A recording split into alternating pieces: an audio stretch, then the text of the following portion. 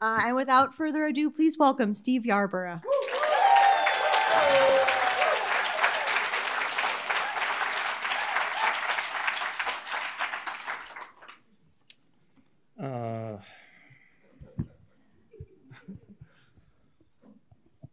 I woke up with some back pain yesterday morning and have resisted the urge to eat Flexeril because I wouldn't want you all to think I had been drinking early.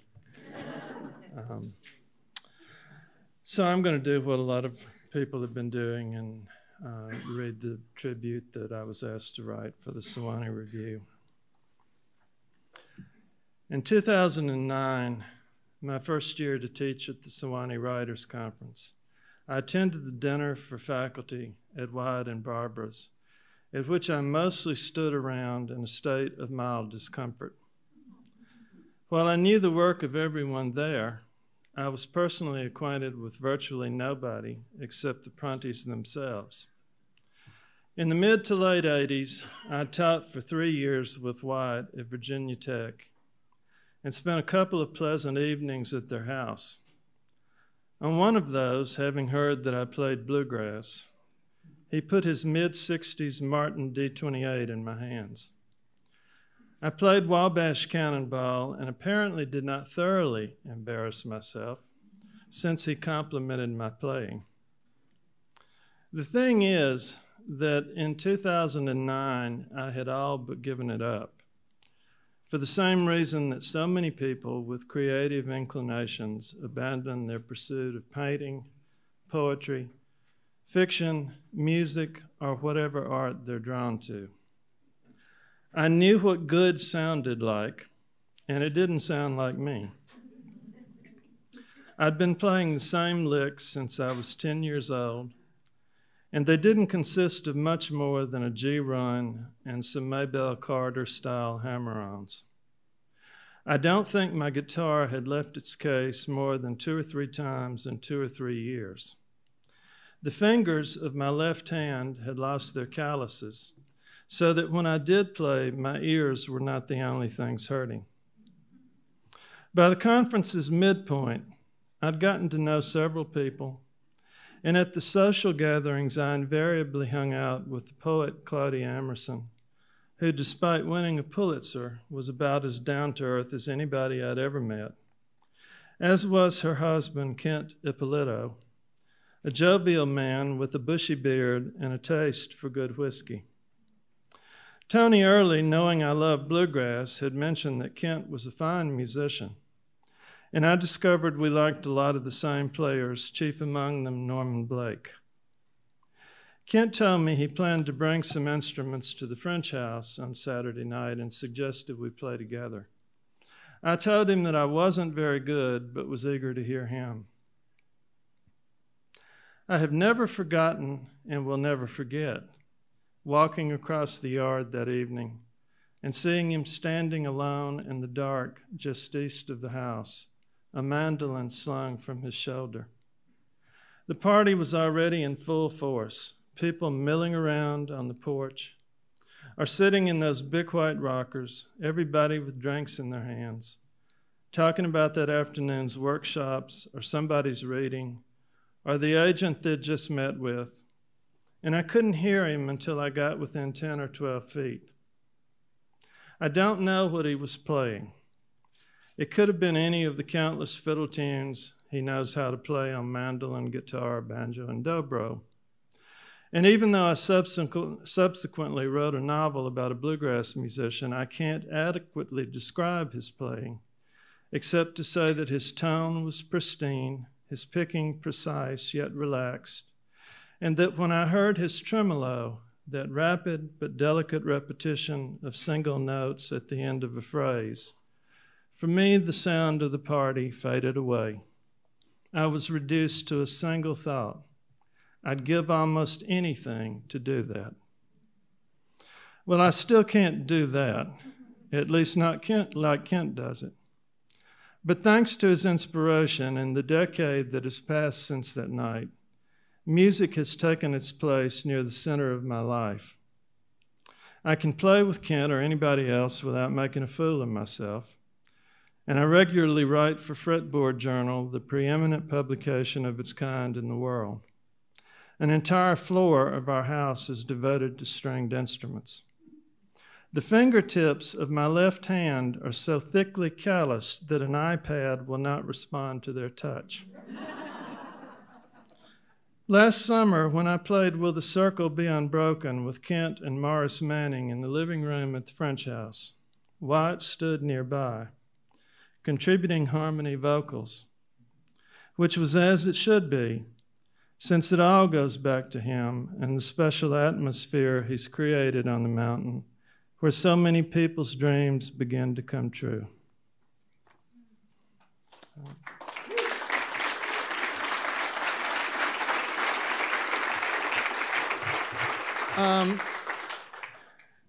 The more I thought about it after I got down here, I felt like really the way that tribute should end was with just a very short piece of music for Wyatt, and I talked him into loaning me that old guitar of his the other day. It's been in my custody now for 3 or 4 days.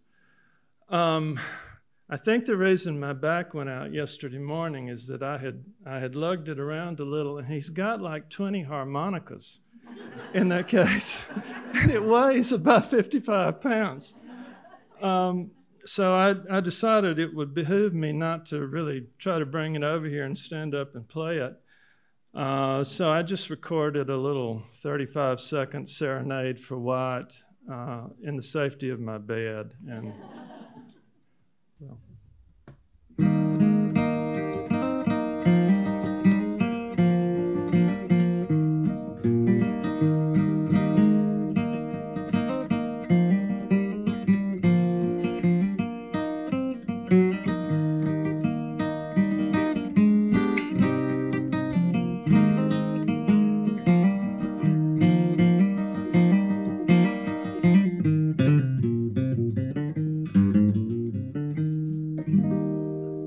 That's just,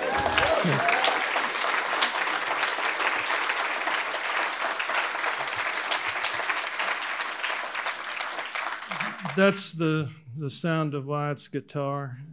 So thank you for that, Wyatt, and so much else. And thanks to Barbara, the great staff here, all of the people in this room who have come to seem like family and have enriched my life so much. I'm going to read just a little bit from the beginning of the, can you all hear me okay? Yeah. The beginning of the novel I'm writing. I've been talking a lot today about Alice Munro, so she does come to mind again. She said that at a certain point in your life, you get your stories from your children. My daughters want you to know that's a damn lie in our case. I'm writing a novel about a pair of sisters, but they grew up in Mississippi long ago.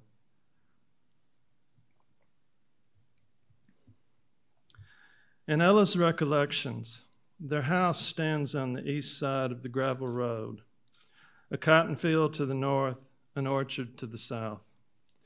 It's a boxy little 2-bedroom with sheetrock siding, hot in spring and summer, cold in fall and winter. They had a window unit, but it mostly just made noise. They had a fireplace too, but it stayed boarded up because one time they found a dead snake there. The orchard wasn't really an orchard. That's just what her father chose to call it. About halfway between the house and their neighbor's soybean patch languished a lone Bartlett pear.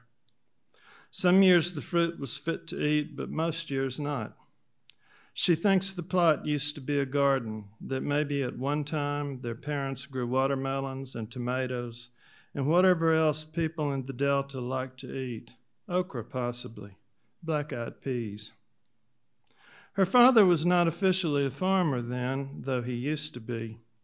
He drove a propane truck, studying electronics at night via correspondence course through the Cleveland Institute, which was not up the road in Cleveland, Mississippi, but hundreds of miles away in Ohio. Whereas he once spoke the language of agriculture, tossing around terms like hill drop, strict middling, and string out, He'd recently adopted a new vocabulary, talking constantly of triodes, diodes, and electrodes. One day he went to Jackson to take an exam and returned with a certificate that pronounced him a certified electronics technician. From that moment on, whenever he composed a letter, he typed his name at the bottom, followed by a comma and the initials C-E-T. On the weekends, he repaired people's televisions, stereos, and radios. Years before she knew the term CD, she knew CB. CB stood for Citizens Band, the kind of radio that only he seemed able to work on. Why he failed to place periods in this particular acronym, she never understood. She accepted it on faith, along with so much else he said and did. Dear Mr. Stark, this invoice is a reminder that you still owe $17.50 for fixing your CB on 10/12/74. Please remit at your earliest convenience. Sincerely, Alton Cole, CET. The reason she knows what he wrote in those letters is that he kept carbon copies of all communications, storing them in the attic in a large metal lockbox, which she found right before they moved out. She placed it sideways on the floor on an afternoon when she was home alone and hit it hard with a pipe wrench. She often thinks of the box, how thin the metal was, how it crinkled from a single blow, how little protection it offered in the end, allowing to come to light so much that he would have preferred to keep hidden in the attic of a house soon to be abandoned. They went to a private school. This sounds impressive, as if they were people of means. At various times throughout her life, Ella's younger sister Caroline, who in her 20s began to call herself Corinne and later on Cairo, would with practiced offhandedness remark, "Down south, I attended a highly ranked private school." The truth is less savory. Paying the tuition left their parents constantly broke, but the only thing highly ranked at the school was the football team. And it would not have been highly ranked either if it played teams from public schools, which by then the courts had forced to integrate. The school existed for one reason, the maintenance of segregation.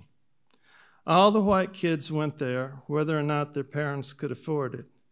To do otherwise would have summoned disgrace. The colors were red and gray, the nickname the Rebels, the fight song Dixie. There were no buses, and many students drove themselves to school in nice cars. She and Caroline were among those that didn't.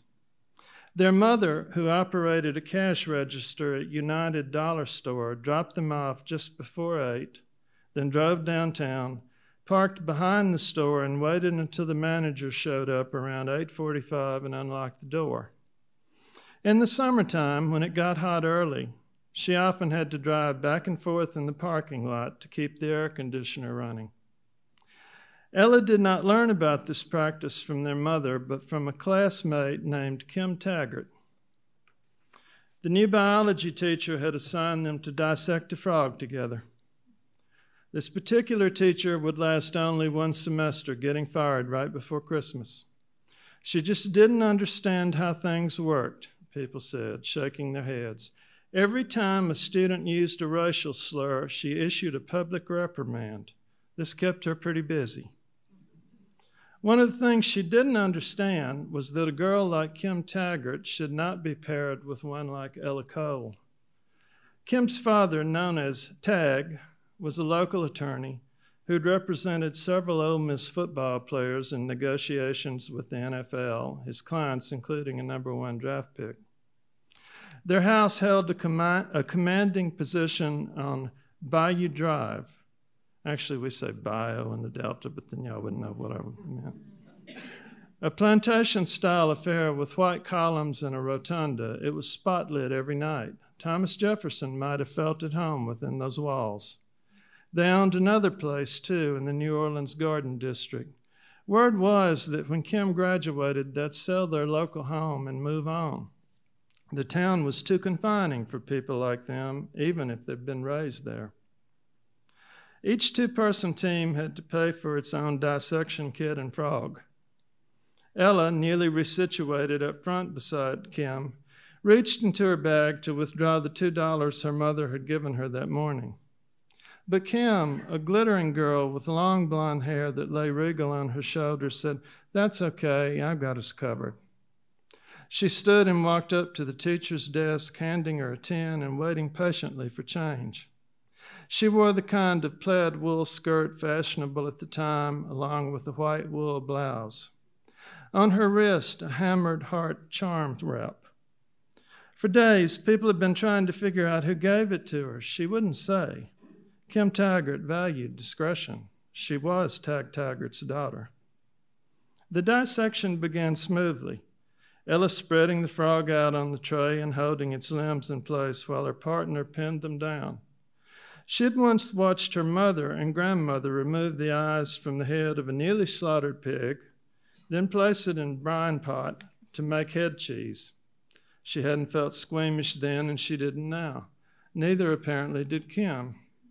While most of the other girls, as well as a number of boys, wrinkled their noses and voiced disgust, Kim proceeded methodically, her gaze narrowing each time she pushed a pin in. "I probably ought to be wearing contacts," she said. "I think I inherited my dad's vision." Mr. Taggart, Ella recalled, wore wire-rimmed glasses with thick-tinted lenses. "He's got bad eyesight? Without those awful glasses, he couldn't even drive." "What about your mom?"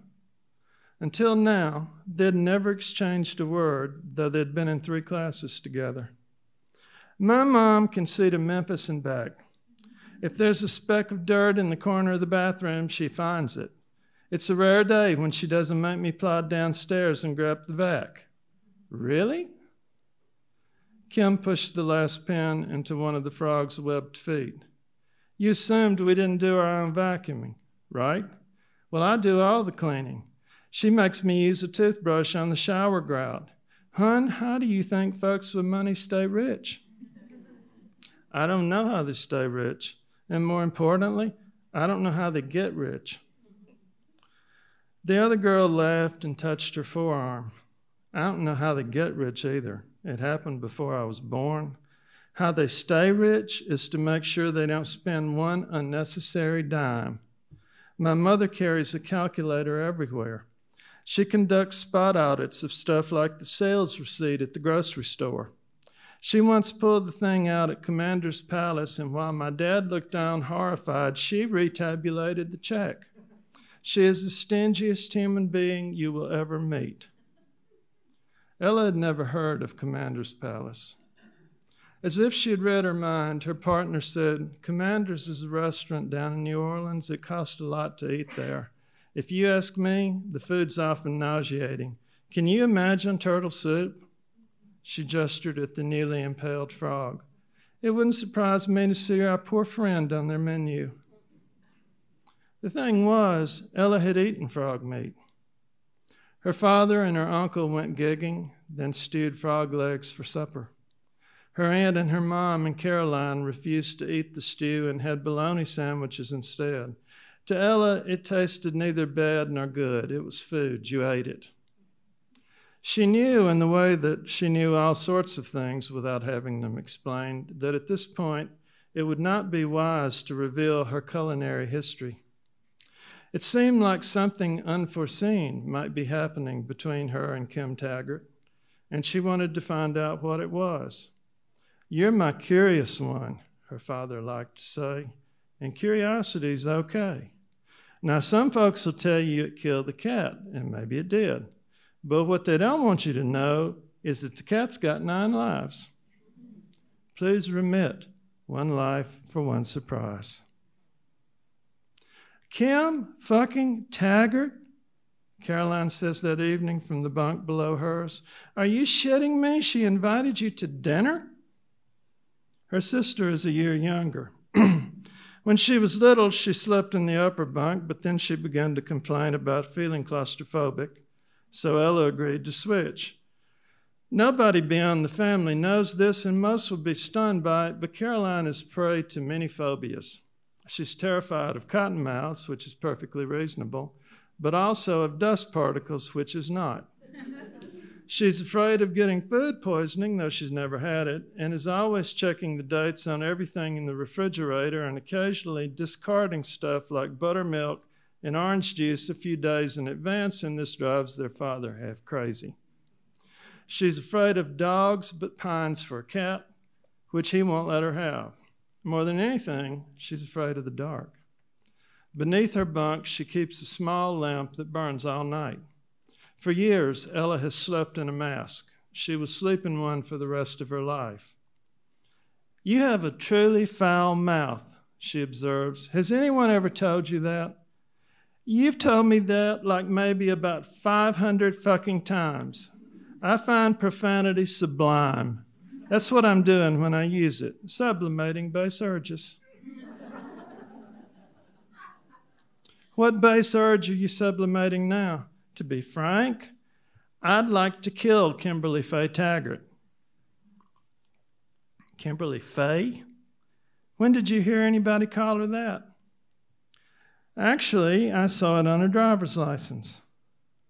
"You saw her driver's license? How?" "Well, to be perfectly forthcoming, Els, for a while said document was in my possession." Some statements take time to sink in. This isn't one of them. 6 or 7 weeks ago, during 6th period gym class, several items were pilfered from the girls' locker room. The principal made an announcement over the PA system demanding that anyone with information about the thefts come forward. But as far as Ella knows, no one did. "Oh, Jesus," she says now, "surely you didn't." "I hate to disappoint you." "No, you don't." She rips off the mask, swings her legs out of bed, and bangs her head on the ceiling. She doesn't bother with the rickety ladder. Her feet hit the floor with a thud. Her sister is propped on 3 or 4 pillows, her smooth face serene, the tiny mole near the corner of her mouth scarcely visible in the glow from the night lamp. Though neither of them knows it, there's a running debate among a contingent of high school guys about which of the Cole girls is hottest. Most would vote for Caroline. It's the dirty language, the wild red hair, the piercing green eyes, the bad grades she doesn't give a damn about, the rumor that she once got so drunk she had to be carried to the hospital so they could pump her stomach. An air of danger surrounds her, and the guys involved in the debate love danger even as it scares them. Nobody thinks Ella is dangerous. She makes straight A's, has pale skin, and hair so blonde it's nearly white, and she's got the placid demeanor of a Christmas tree angel, which probably means, according to minority opinion, that if you could just get a few drinks in her, she'd fuck you up one turn row and down the other. That her sister finds satisfaction in her dismay would be impossible to miss, even if she'd never noted it before. But she has. She detected the same sort of amusement last week when Caroline, having been caught cheating on a test in the only class they've ever taken together, announced to their teacher, "That's the last time I'll ever lift a finger trying to pass algebra." Caroline's pleasure is bound up with her own discomfort. It has always been this way. "You stole from Kim? What did you take?" A shrug. "A few dollars. The driver's license, her car keys." "Jesus, you didn't plan to steal her car, did you?" "Oh, hell no. That could lead to some truly bad shit." Now, I'll admit I fantasized about pouring a quart of Daddy's Valvoline on the leather seats, but he'd probably miss it. And of course, if that happened, you know who would catch hell. This is her self-defined position in the family. She's the bearer of blame, the beast onto whose back all burdens are strapped. She's presumed guilty until she proves herself innocent, and such proof is hard to produce when you're nearly always at fault. "What have you got against Kim Taggart?" Ella asked, keeping her voice down because she just heard their mother step into the bathroom. "What did she ever do to you?" You know something else? If you aren't careful, Mama's worries about you are going to come true. She's scared you'll turn into somebody's doormat. I heard her say so to Grandma right before she died. Ella reaches for the letter, locks her hand around her arm. What did Kim Taggart do to you? She asks again. Do you know what was in her fucking purse? $143. Mama probably makes less than a week for standing on her feet 8 hours a day. That still doesn't make it right, steal from her. I bet you she didn't even know how much she had. You want to hear what else was in there? I mean, besides the keys to her hideous little BMW? She ought to say no, and she intends to, but words fail to emerge. 2 condoms, still in their packages, 2 of those little bottles of whiskey they give people on planes, and get this, a note saying, Brad, there's much more of me where last night came from. Brad Moss is the quarterback, the most popular guy in town, reputedly being recruited by both Ole Miss and Auburn. People think he's the one who gave Kim the charm bracelet. He recently broke up with his girlfriend. Ella turns loose of the ladder and sits down on her sister's bed. Why are you telling me this? She asks. Why now? Because, her sister says, her mouth beginning to quiver like it used to when she'd posed a silly question. Is snow made out of cotton? Only to be met yet again by their father's derision. I don't want you to become one of her playthings. She already has plenty of bright toys. What have you got? What have I got? Who in the hell are we? When we were building the house, Mr. Taggart says, we had some, well, let's just say spirited discussions about whether the dining room ought to look onto the street or the bayou. I'll be the first to admit that a case could be made for either one, but I argue that every December, when the Christmas floats go out, we'd regret it if we put it up front. And of course, being a lawyer, Mrs. Taggart said, sipping from her 4th or 5th glass of red wine, my husband won. That's a simplification. Mr. Taggart gestured over his shoulder at the bayou, where a brightly lit Santa manned a sleigh pulled by a pair of neon-antlered reindeer. In my profession, it's often necessary to arrive at a compromise. So yes, we put the dining room where I wanted, but notice whose back is turned to the window so he can't enjoy the sights. Seems fair to me, don't you think so? Later, when the news about Taggart hit the papers, she would feel no small measure of sympathy for Kim's mother. But that night, she couldn't muster a shred.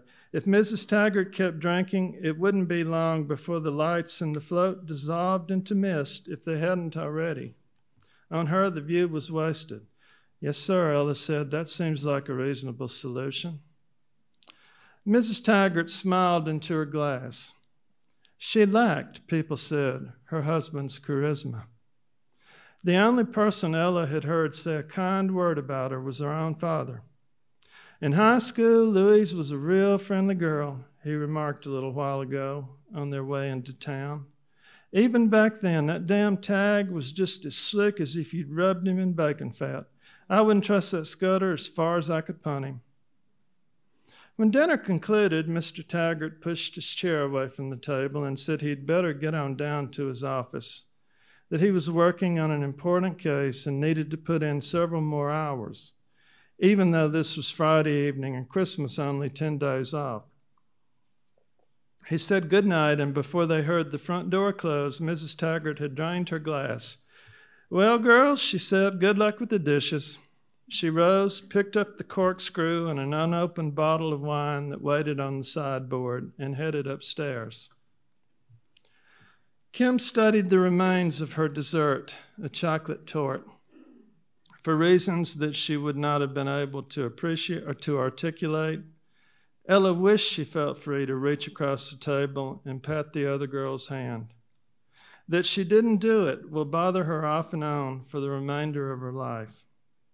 She will recall it more than 40 years later in a Boston hospice. Her regrets spool out as a short film, not a feature. Kim finally made eye contact. "Well, child," she said, not quite mimicking her mother's tone, "let's get in there and see if the dishes bring us luck." What did they do that night? She and the girl who would soon, if only for a short time, become her best friend. To begin with, they washed dishes. Or to be more precise, they rinsed the dishes and lined them up neatly in the dishwasher, and Kim closed the door and turned it on. Ella thought maybe the evening had reached its end. She'd been invited to dinner, and dinner had come and gone. Better get ready to phone her father. "Want to head upstairs? We could put some music on." Kim led her out of the kitchen and down a hallway onto which several rooms opened. When she'd wondered what this house would look like from inside, Ella had thought in terms of objects: vases fashioned from hand-blown glass, brass andirons, Persian carpets, original paintings by long-dead artists. But except for some furniture, which didn't look all that special, the parts of the house she could see were nearly empty. The only thing hanging on the hallway wall was a photo of Mr. Taggart's law school class. At the foot of the staircase, Ella paused, stepped out of her flats, and picked them up, to discover that Kim had halted too and was watching her. "You don't need to do that," her host said. For the first time all night, she felt as if she'd committed a faux pas. "My mom made me do it when I was little. I don't remember who we were visiting. Somebody with a 2-story house, obviously." She started to bend and put the shoes back on, then thought better of it. "If you don't mind, I think I'll just stick with tradition." Kim was standing on the bottom stair. She swept her hair out of her face, then leaned over and kissed Ella on the forehead. The kiss lasted only a second, but the confusion it caused lingered much longer. "You're a sweet girl," her new friend observed. It seemed to Ella that she could hear herself swallow and that Kim must have heard her too. "So are you." "Nope. The jury's rendered its verdict that I'm the most heartless bitch in town. Junior division, anyhow. My mom's got the overall title nailed down." Her room was directly above the one where they'd dined. There wasn't much in it either, just a bed and desk, a bookshelf and a stereo. Kim walked right through it, opened a French door, and led Ella onto a small balcony where they achieved a perfect view of the bayou. "Which of the floats is your favorite?" she asked. "Probably the manger scene down there by the Main Street Bridge. What's yours?" "Mostly I don't like them, but then mostly I don't like Christmas." "Why?" "That's a hard one." Kim hugged herself. It was a chilly evening, temperature in the high 30s, a few wisps of fog rising off the water. Supposedly, tomorrow offered a slight chance of snow. "You know that John Denver tune, 'Please Daddy, Don't Get Drunk This Christmas'?" "Yeah? Is that what your dad does?" "No, that's what he ought to do." "I would. I do." "Get drunk at Christmas?" "I get drunk at every opportunity. What about you?"